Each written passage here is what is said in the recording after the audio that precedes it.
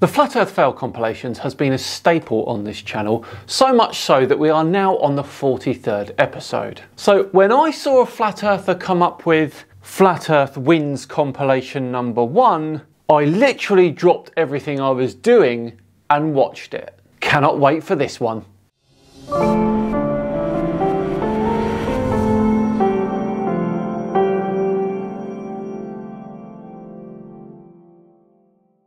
Hello all and welcome along to another episode of Flat Earth Friday with me, Simon Dan. Thank you very much for joining me. Before we begin today, a huge thank you to the sponsors of today's videos, Star Trek Fleet Command.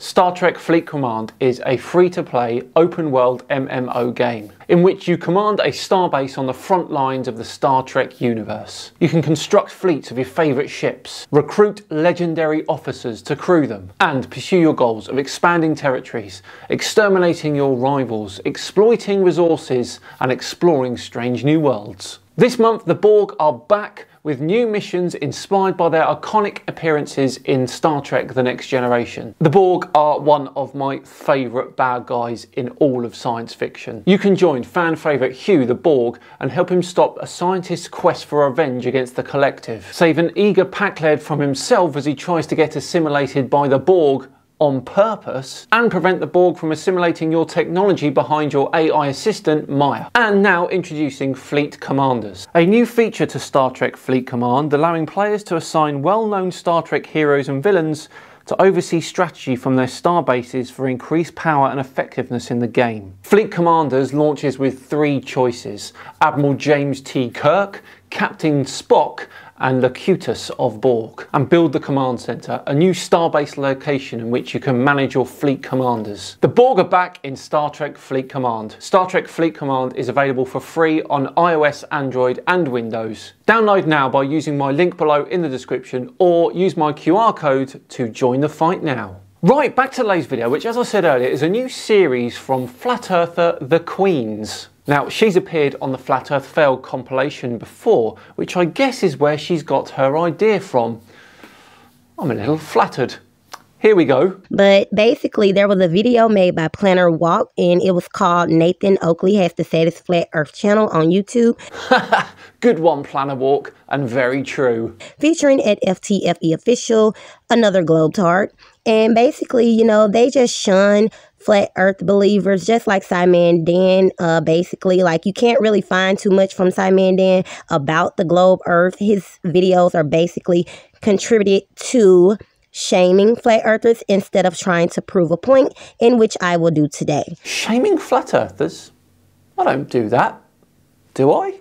Now, I took it upon myself to comment down in the comment section of this video, and I pretty much told them, you know, you guys can't try to debunk and talk about people when you can't even prove things yourself, such as if you all can't explain how the sun can reflect light on the side of the moon that faces away from it at all times. Sit this one out. Or did you all forget that the moon revolves around the earth and not the sun? You guys are the jokes. Whoa, whoa, whoa, whoa, whoa. What did she say there? Such as, if you all can't explain how the sun can reflect light on the side of the moon that faces away from it at all times. I don't really know how to tell you this.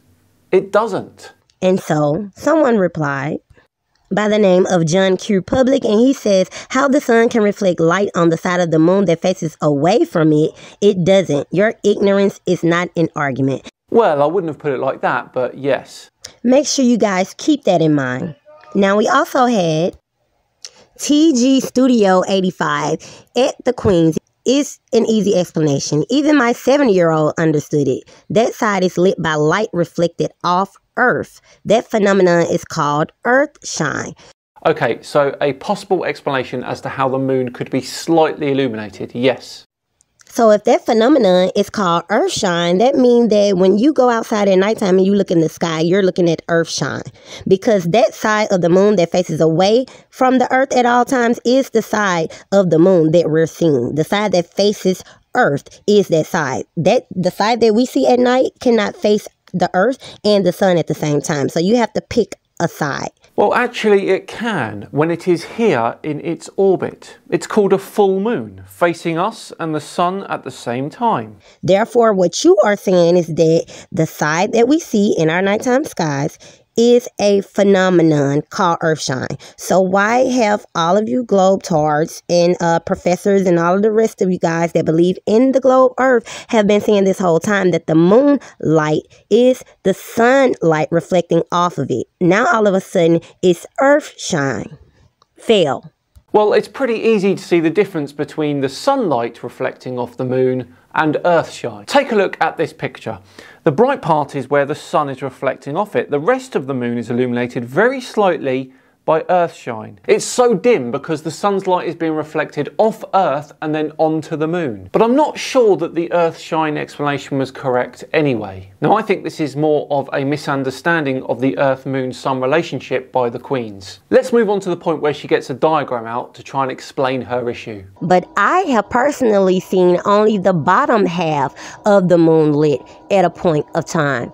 And that is impossible based on the globe Earth model if the light is only supposed to come in horizontally. Ah, yes, well that will all be down to your location on the globe. Here on the south coast of the UK, the first quarter moon looks like this, illuminated from the bottom right from our perspective. In Australia, it will look like this, illuminated from the bottom left. This is because of our perspective, as I just said. And it's not impossible at all. When the moon is in a position in its orbit that is right angles to the sun, like the first quarter, then you will see that whilst it has a whole face illuminated, we can only see half of that face. As you can see, it's entirely possible.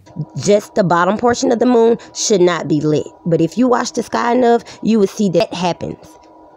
So here in this diagram, we have the phases of the moon. Of course, we have the third quarter, the waning gibbous, full moon, waxing gibbous, first quarter, waxing crescent, new moon, and waning crescent. But the phase I want to focus on is the full moon. Now, Yoon Deloy stated at the Queenz, I just explained to you that the side we can't see will point away from the sun during a full moon. Bang on. The side facing away from us during a full moon is in complete darkness. But Pilo 1408 stated that's a lie. The side we see does face the sun during the full moon. So you see how they can't even come to a common agreement? These globetards fail. The side that we can't see that's facing away from the sun is exactly the same as the side that we can see that is facing the sun. Both comments mean the same thing. How can you not see that? Dear oh dear. Now, Kevin Smith stated at the Queenz, the phases of the moon change based on what part of the moon is facing the sun. The sun is not inside the moon's orbit. In about 28 days, the sun will have shown a complete 360 degrees of the moon, just as it does on Earth in 24 hours. We call that night and day. So if you call that night and day, shouldn't there be a nighttime side of the moon and a daytime side? Yes, there is, but the moon takes 28 days to rotate once on its axis. So if you lived on the moon, each day would roughly be about 14 days long. As well, or should I say a light side and a dark side? Fail. What? There is a light side and a dark side. It's the moon's day and night. I think I know the Queen's issue, and it's very common amongst flat earthers. They cannot think in 3D. Look at this video clip here, the Queen's. It shows you very nicely, I think, how the moon and Earth are illuminated by the sun, and crucially how we view the moon here on Earth during its orbit. If you watch that, then you should be convinced, although I doubt that she will be. So now we move over to space.com, and of course they're just having on here when the next full moon will be. And the next full moon will be on Friday, January 6th at 6:08 p.m. Eastern Standard Time. Now, Space.com says most of the time the full moon isn't perfectly full. We always see the same side of the moon, but part of it is in shadow due to the moon's rotation. Only when the moon, Earth, and the sun are perfectly aligned is the moon 100% full, and that alignment produces a lunar eclipse. And sometimes once in a blue moon, the moon is full twice in a month or 4 times in a season, depending on which definition you prefer.